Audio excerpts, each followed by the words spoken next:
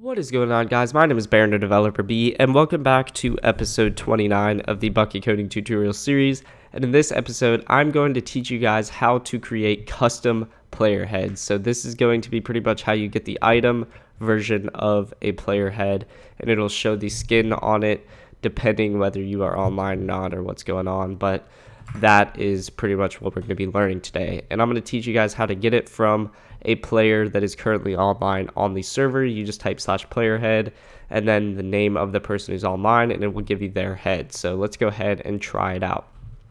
First thing we're going to do is we're going to check if the args.length is 0. We've done this before, and we're going to send the player message, and we're going to tell them it's not going to work because they didn't specify a player name. So please specify a player name, just like so, and then we can return true and go down here, and then we can say player target because we know that we have an argument now, and we're going to say bucket dot get player of arg0, and we can go ahead and get that. And now we can check if the target is null or not, and if the target is null, then we're going to send the player a message, and we're going to say args0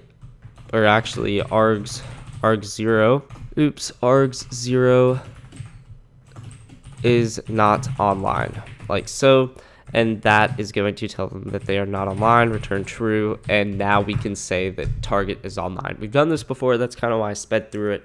Now we are going to get to the actual player head. So let's go ahead and actually specify the player head, and we're going to say this is called head, and we're going to set a new item stack, and we are going to set this to a skull item. That is what the item that we're using is.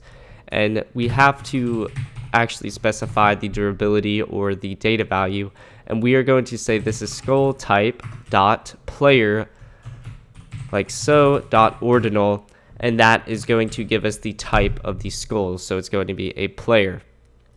And now we can go ahead and go in here and say skull meta equals head dot get item meta, and this can be skull meta because the actual item is a skull, so it is going to work out. And now we can actually set the owner, which is going to be target.get name, because they are going to be displayed on the head. And then we can say set display name to chat color dot yellow, and we're actually going to say this is, and then chat color dot gold, and we can say arg0 and then that head exclamation point, and we can return this to chat color.yellow. There we go. And now we can go in here and say head.set item meta and be done with that. And we can go ahead and add it to the player's inventory because they are the ones that requested it. So we can say add item head, and we don't need to say set because we're just going to add it to their inventory.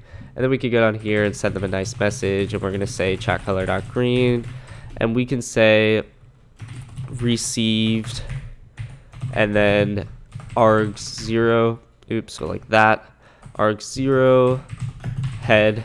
There we go. So that is actually pretty much it. We just got their head. As you can see, it's a little bit more complicated than you might have expected, but we actually just set the skull item to a player head, and then we get the skull meta, and we can set the owner through this skull meta. You can't set it through a regular meta if you had seen before. But there we go, we have our target, and our target appears on this head. So now we can go ahead and build this and see if it works. So let's go to custom heads and build. And as you can see, I have an alias that is ph, so that's what we're going to be using. So if we say /ph, it says oops /ph, please specify a player, and then we can say developer B. And as you can see, I got my own head right there. So thank you guys for watching. That was a quick little tutorial on player heads, and I will see you guys in the next episode.